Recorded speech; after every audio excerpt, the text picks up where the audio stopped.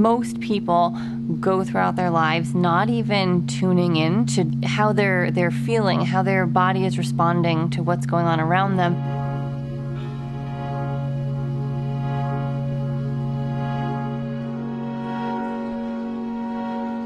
In the treatment room, it's a great opportunity to tune into that and become more aware and to listen to the subtleties of the body and what the body is trying to tell you.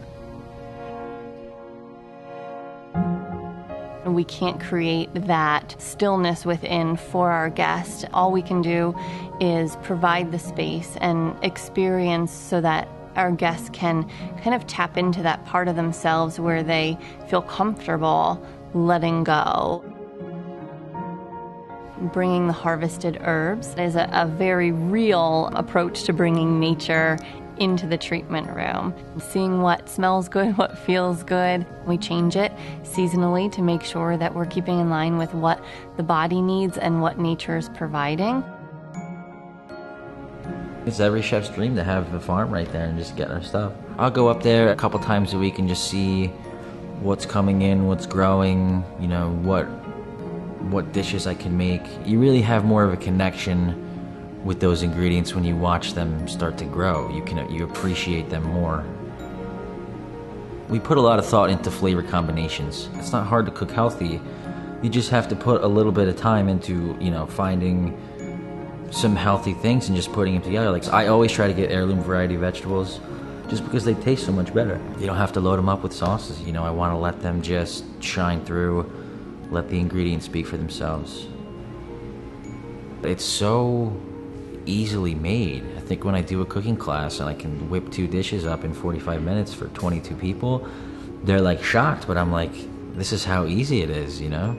You just have to buy good ingredients, healthy cooking techniques, and that's it. Creativity allows a different side of yourself, your personality to show. It kind of gives you a new passion for life and a new energy.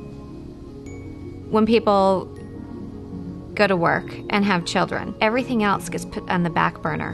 What we try to do is give people that time that they need to develop those passions, whether it's art or cooking or exercising. When you do allow that little gift, it's really a gift to everything else. And you go back and you're a better person at your job as a parent, as a homemaker, whatever it is that you do, you go back to whatever you're doing with a new gusto.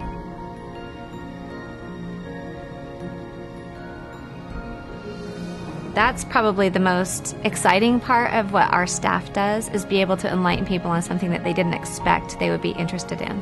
And that's really when we know that we've been successful.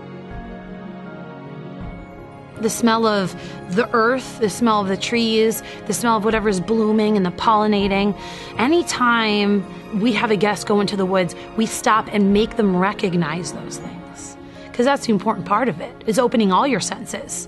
And then you really start looking at things around you. You could see the greens and the ferns. You could smell the smells. I had a woman today that said, it smells like spices out here. I said, that's the leaves. That's what leaves smell like when in the fall when they hit the ground and they're wet. What you're smelling is wet leaves. And it does, it smells amazing. I've always looked at the woods as a precious place. It just centers you, brings you down to like a really organic level. You have a better sense of who you are, a better sense of the world around you, and it just makes you want to breathe deep and take it in and stop for a minute and look. People coming here need this. It's something that a lot of people are missing from their lives. They're surrounded by concrete and mayhem, and they could come here and they could breathe and they can see green things, and that's a big change. And it's a 2-3 hour drive for some people, and it's a different world here. It's a totally different world. You need to be able to have some of this in your life too. It's good for you.